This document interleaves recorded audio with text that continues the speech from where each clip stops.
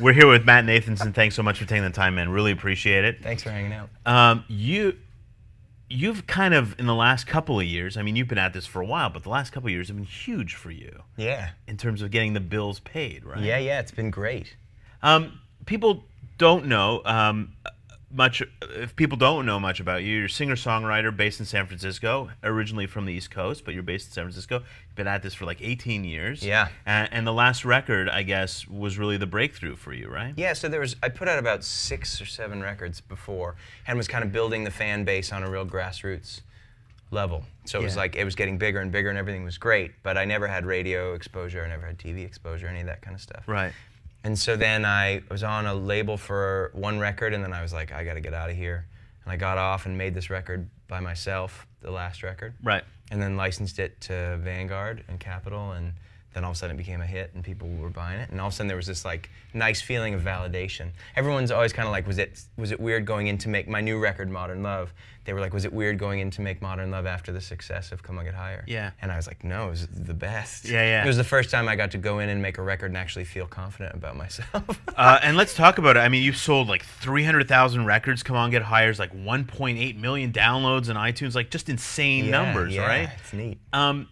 But more than that, more than the downloads and more than, you know, and those pay the bills, but tons of TV shows were using your music, right? Yeah. And that's kind of the recipe for success these days. It's not just about selling records now. It's about getting played on all these great TV shows. Yeah. What's the difference for you in terms of watching a TV show and seeing your song get played versus hearing your song on the radio? It's pretty fun when somebody marries your song with another storyline. Right. Like, it's a pretty fun deal, because it's like, it adds a depth to the song. Right. Because it's someone else's interpretation of it. Of the song, right. Yeah, so you get this nice visual sort of, and this dialogue thread going underneath. And I dig it a lot, man. It's fun. It's like, the first time it ever happened, there was that show Dawson's Creek way back in the day. Yeah. And I happen to be a huge fan of Dawson's Creek because I think I'm like a 13-year-old girl trapped in the body of an adult man. Right. And I like watched it, and to watch characters that you've been following, right. like all of a sudden your song starts playing and you're in the scene sort of like supporting this experience. That was pretty rad. That was one of those cool moments. What's it like to be a guy who plays rock music for the most part, and you know, charting alongside Katy Perry, Britney Spears, and you know, on the Hot AC charts? That must be a real trip for you, right? Yeah, it's a trip because that stuff happened while I was in the middle of, you know, the landscape of music, the landscape of entertainment, right, shifted.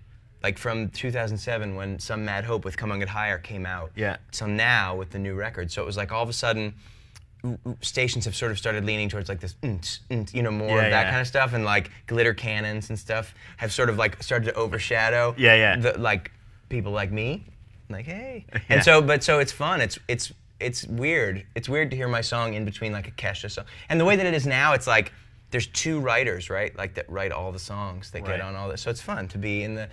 Ryan Tedder from One Republic has like 30 songs in the top whatever, and like there's me. You know, it's cool. And what is it for you? I mean, does it come down to songwriting for you? I mean, at the end of the day, do you want to be known as a songwriter or as a singer, or does it really matter? I guess for me, it's like music is the only thing that I care about, honestly, like in the world. And so when people say, you know, what other things do you do? It's like, I buy records. Well, what else do you do? Well, I listen to records. Well, what else do you do? I watch. It's like, it's my passion. It's the only thing I've ever committed to in my life. And so for me, I guess, it's just the aspect of being an artist, you know? A lot of times people, sort of because I play acoustic guitar and I have a male anatomy, they're like, oh, he's a male singer-songwriter, you know what I mean? But I kind of, that's what this new record, I wanted to kind of get away from the idea of the singer-songwriter guy. Because in the 80s, bands like Tears for Fears, and Robert Smith is essentially a songwriter in The Cure, and Roland Orzabal is a songwriter, and all these people are songwriters, but couched in the production of those records, it sounds like this experience. Yeah. And for me, that was the inspiration for this record, was like, all right, how do we start kind of unhooking from this idea that it has to be me and the acoustic guitar? Do you think, though, that we're going to get sick of the beats and stuff, and that we're going to come back to songwriting and melodies and real musicianship? Yeah, if everything is cyclical, yeah, and I'm already sick of it, so I feel like I might be, but so it's one of those things where I feel like as cycles go, the Adele record, the Mumford & Sons record, all these things are like beginning to pop up. Yeah. We just used to have a much more balanced like situation where you could get your in-syncs with your Pearl Jam, with your, you know what I mean? Yeah. And so now we're just a little bit out of balance. Yeah. And so there's always, it has to swing back. Do you think that, you know, and we're talking about this on the day after Steve Jobs passed away, but a lot of it probably has to do with, you know, people having their iPod and filling their iPod with their collection and their friend's collection and their mother's collection and having all of that music and all that different music in one spot, right? So that's why there's so much genre bending going on. Well, and that's what's so amazing is that people, if you look at a kid's iPod, that like or my iPod, another 13-year-old girl's iPod. Yeah. It's like I have Jay-Z next to Taylor Swift, next to Slayer, next to, you know what I mean? Like this is just Extreme, how it works. And you were listening to Extreme. I can get my hair metal on with the best of them. And so it's amazing to me that radio is so, you listen to radio and it's just playing one type of thing. Yeah. Because most people don't just listen to one type of thing. Right. So it's a strange, we're at a tipping point. It's kind of exciting and it's kind of sort of scary. Yeah. But it's gonna be fun to see where it all ends up. I guess the good news for a musician though is if you write good music that people engage with and find a common ground with, then you'll have a place in a genre-less society or in a genre-specific world, right? Yeah, music is God to me, right? Yeah. It's religion. So it's like you don't mess with music. It's like you don't cheat music out of itself. And so if you go to write a song, you just don't you don't just give it a half-assed experience because music deserves more. You're in a league where Blonde on Blonde exists, or where Achtung Baby exists, or where Thriller exists.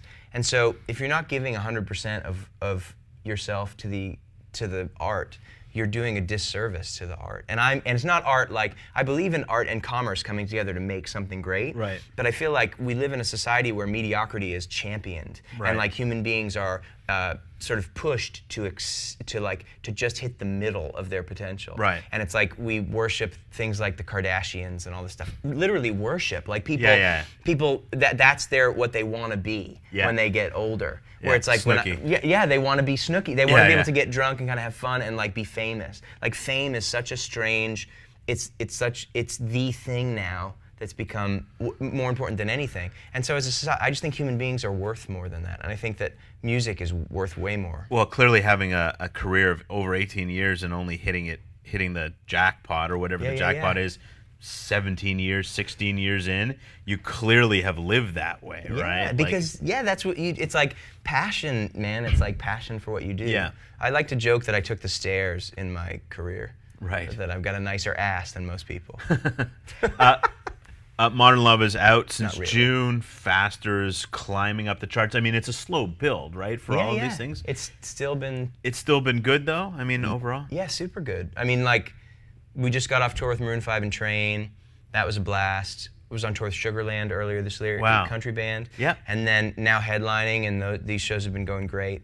And lots of good TV, Conan, and gonna do Howard Stern, and they're great, just great. He'll ask you about that 13-year-old girl in He's gonna ask me about a lot of things. Yeah. Okay, I gotta figure out. I think Gaga was on, and she talked about her privates and stuff. She talked about her situation? Vajayjay, yeah. How did I miss that? Yeah. Does she bedazzle it? No, I don't think she mentioned bedazzling it, but apparently her inner voice is that thing. Yeah. Hey, that is awesome. I'd like to listen to her inner voice. A lot. When you're in New York, you should look her up. She's just weird. She's weird and awesome. Yeah. No? Okay.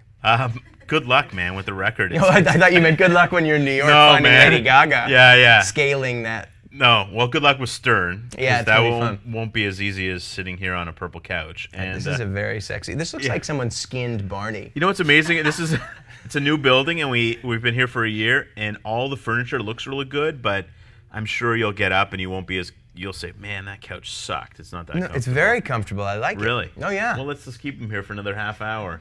Thanks so much, man, for taking the time. Dude, thanks for hanging out. Continued success, and we'll see you real soon. Right on. Cheers. Cool.